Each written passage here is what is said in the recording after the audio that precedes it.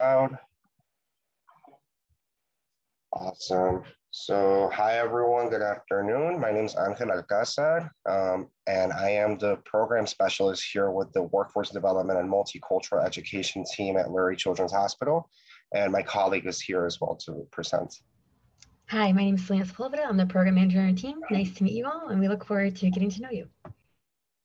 We're going to talk a little bit about our history just so you get to know what we're all about. We're going to talk about our programs, our impact, and then at the end, how you can get involved.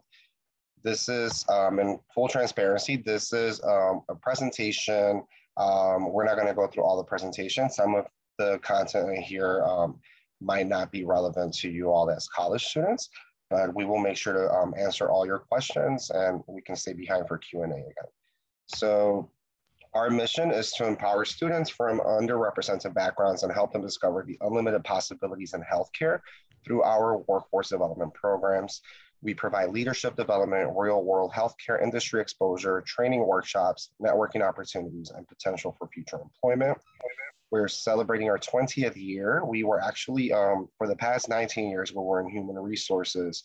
We are now part of the Patrick M. Magoon Institute for Healthy Communities, which is an institute that belongs to Lurie Children's Hospital, and it focuses on community health, public health, and serving the youth, such as yourself. We were created as a response to the rapidly changing patient demographics as an effort to increase workforce representation. We started with one program and now we have 13 programs going on at all times at Lurie Children's Hospital. If some of these programs you're not a candidate for, but you know someone that is, perhaps a younger sibling, a cousin, specifically our high school programs, you can still refer them to us. We'll be happy to share any information. We are a small team. This is our team. Our director was not able to make it today. She's Maria Rivera. Then Selena, she's our program manager, myself, program specialist. And then we have two program coordinators, Sharon and Jose. And then we have one program assistant, Max and Joseph. So here we're going to get a little bit more in depth about our programs. We have one elementary school program for grades 6 through 8. We have 5 high school programs. They are all of our, all of our programs are the centerpiece of all of our programs is really exposure and providing you with like a pathway for how to get to your dream career, and also to allow you to network and meet healthcare professionals that are probably working in an area that you want to work in. So for example, discovering healthcare careers, they are literally shadowing doctors, nurses, dietitians, you name it, they are in there, scrubbed up, shadowing. But we also have college programs where you can do that. We have One Summer Chicago, which is a paid program that's in partnership with the mayor's office. We have Shades for the Future, which is also for high school students. Empower, some of you might be eligible for this. It's actually ages 17 through 24. So you could very well be a college student, and this is a paid opportunity. It's for students who were previously patients at Lurie Children's Hospital, or you don't have to be a patient or have been seen at Lurie Children's Hospital, but for someone who has a mild disability where they're still able to perform job tests, and it's really a workforce development program. So that program, we are recruiting for that program as well. We are going to start a second session in the spring. So there's more to come on that. And then we have our mentoring educational development program, which is a mentorship program. Selena, do you want to go over our college programs? Sure. And I just addressed a question in the chat as well. So Celeste will talk more about the CNA opportunity. But yes, for Hero, we have 2 programs or 2 sessions right now for Hero that happen in our fall and our spring semesters. And that's specifically for our Root Bay college students. So if anyone's from our Root Bay, definitely let us know. So that's a great shadowing opportunity for you to get into the OR and also around in different departments in the hospital. And then our Inspiring 2 nurse mentoring opportunity. It's right now it's a virtual mentoring opportunity, but we have had it in the past where you're meeting in person with nurses in the hospital as well. So if you are far along in your nursing career, if you're like in your senior year nursing program, or if you're in a master's program and for nursing, that's a great opportunity that we'll be recruiting for in the late summer. And then you are linked with a mentor for the whole school year. And then our senior med program is going to be kicking off in the winter, paired with our CHAMP program. And then, so I can get to that more with our CHAMP one. That one's going to be virtual as well. And then for our CNA and our medical assistant program, these are going to be opportunities that are for our alumni programs. So essentially, we want to continue working with you all. So once you do one program, we want to pipeline you into another program. And as Angel was saying, really help you in that career mentoring and making sure you get to your end goal. So as you do one of our other programs, you'll be able to do like a CNA program, a medical assistant program. And then those opportunities will give you those certifications to get you those careers in CNA and MA roles. And then looking at our CHAMP program, that one we're recruiting for now as well. So that one's going to be our public health, community health program. That's going to be done virtually. And the application is open for that one. And you'll be learning a lot about like research and be able to do a public health research and learn about a lot of different careers in the community. And then, Angel, do you want me to cover anything else? Or is that a good overview? No, that was great. We are actively recruiting for CHAMP. So this is I just wanted to mention, in addition to the content that you're getting within our internships, we also partner with our professional development or clinical and organizational development staff here at Lurie Children's, where they actually come out and teach. They have different workshops such as resume writing, interview preparation, and we actually, once you are a part of our programs, you can reach out to us to do a mock interview, to overlook your resume, and we have our own source code within the Lurie Children's jobs application page. So once you do any one of our programs, we can't promise you, a job, but we are working very closely with human resources because we want you all to be the next generation of healthcare providers. So we want to make sure that we track how you heard of these programs, and we are able to perhaps, if we know the hiring manager or if we are aware of these departments that you're hiring, based on you selecting so when you apply, there's a how did you hear about this position question. Our department name actually pops up. So if you click on that, then it just gives you more of a boost at potentially getting an interview. So we that's where the workforce development part pops in. For the CHAMP program, we are planning, so like I said, we are a community health institute. So that's all of our community health, public health, leadership and experts. They come out and they talk to you about different things in community health. Some of them are community health education, data visualization, community health needs assessment, advocacy, research.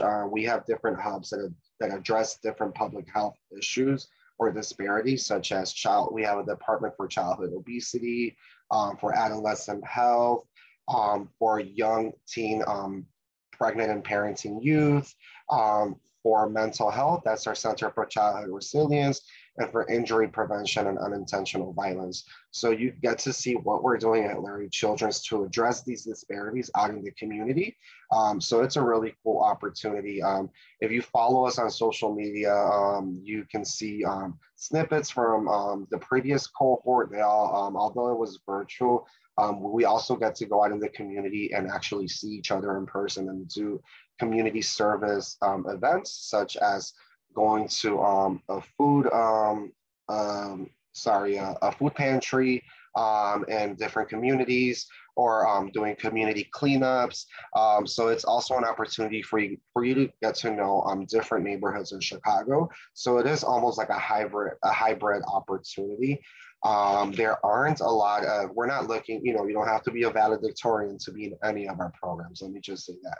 We're not looking for, for top, we don't have a really high GPA requirement. As long as you have a 2.75 or above, you should be good. But even if you don't, and if you can explain yourself in the application, still apply. We look at more than your GPA. We also want to get to know you. So we interview everyone. And then it's also a great networking opportunity. We have over 100 students that did our programs that are now working full-time at Lurie Children's. I myself, I did a program when I was in high school, and I'm also I'm also an alumni of our programs. And now I got to come back to the department that allowed me to get my foot in the door at Lurie Children's. And then I think you might want to see a little bit of our impact. Oh, this might be a cool slide. These are the departments that we partner with within Lurie Children's. So everywhere from admitting to cardiology to transplant to otolaryngology. So we are pretty plugged everywhere at Lurie Children's, which is a really, but we're always looking to partner. And then sometimes we even take field trips to other hospitals, all these other amazing hospitals that you already heard from in the introduction. We're all good friends with each other. So we like to partner and see how we can come together and provide opportunities, just like today's event. And then Selena leads our pre and post program assessment and evaluation data. So she's like a data superhero, and she also has a public health background. So she also leads our research components for this program. But I just wanted to share some of our impact from this past summer. This is a total of 126 students. I don't know, Sonia, you can probably articulate some of these data points better. I don't think we have to go through all of them, but whatever you think might be most impactful to share. Yes, and also just to share, as a program participant, we do require a lot of surveys and a lot of like that kind of work from our participants. So like a program reflection and also like pre-post assessment, as Angel said, and trying to gear and measure our how our programs are helping you with health career exposure, how they're helping you become more professionally developed, and how do you feel like ready for your careers. So if you can see that 96% of our students thought this was a valuable experience in the summer. So that was with our high school and then our mix of college and high schooler students for one summer. And then also 100% thought that we had great speakers that were giving relevant and informative information. And then also 100% would refer this program. So similarly across our programs, we really get high marks with that this is a valuable experience and that this is something that they would refer their friends to. So we'll have like questions like this too. And so usually it's good, but we like to hear back from our students as well to see what they like about the program so that we can make sure we keep changing and making revisions based on what you need, because this program only works if it's doing what you need it to do. So then, yes, looking at these points as well, a lot of our students come in wanting to be nurse practitioners, pediatricians, and then also looking at, we do really well at boosting like your knowledge in research, your knowledge in health careers, and your knowledge in like resume or interview prep. So you can look at those things as well, and also gain that that confidence in being a healthcare professional and really knowing your pathway.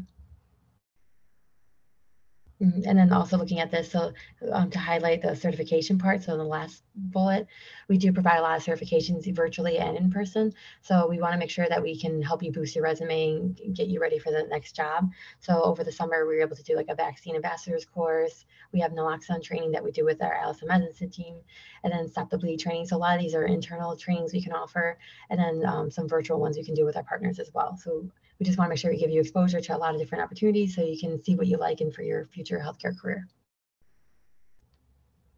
Thank you. And I think that's it. I'm going to stop sharing some, just in case, probably we should have covered this. The CHAMP program is not a paid internship. We are actively applying for funding. Our biggest dream is to be able to offer all of our programs to offer some sort of scholarship or stipend, but it is a minimal commitment as far as your time. It's only 2 days a week, Tuesdays and Thursdays. And the setup is pretty standard. It's just a guest speaker that talks about a public health topic that they are experts in. And then after that, you're going to do some sort of training. So like Selena mentioned, we do the COVID-19 vaccine ambassador certifications. We can get you an IRB, which is Institutional Review Board certification for you to be able to have an even better resume that you probably have now if you don't have these courses or these certifications. Employers do look at that, and it can really put you ahead of your competition when you're ready to apply for entry-level jobs, such as a research coordinator or a research assistant. yeah, we are actively, looking for opportunities. So there are other benefits. We also mail you program supplies to your whatever address you're living at within the parameters of the program duration.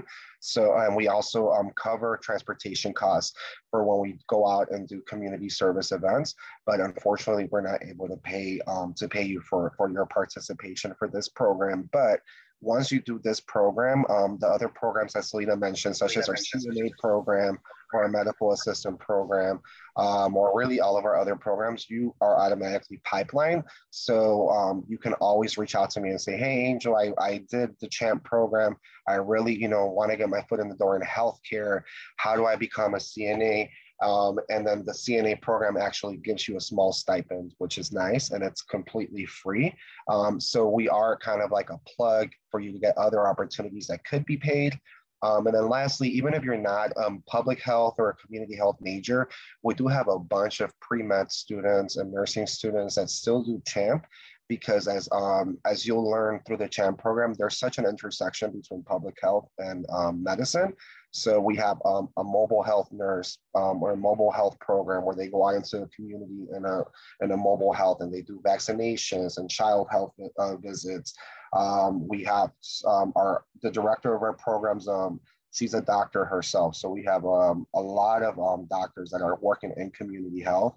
So don't let that discourage you. It's really an opportunity for you to learn what the possibilities that exist within public health. Not necessarily, we don't expect you to come in and, like be a public health expert. This is what these programs are for. So with that being said, I'm going to stop recording now. It's about 12:16. And then we'll take any questions, okay? So I'll stop recording right now.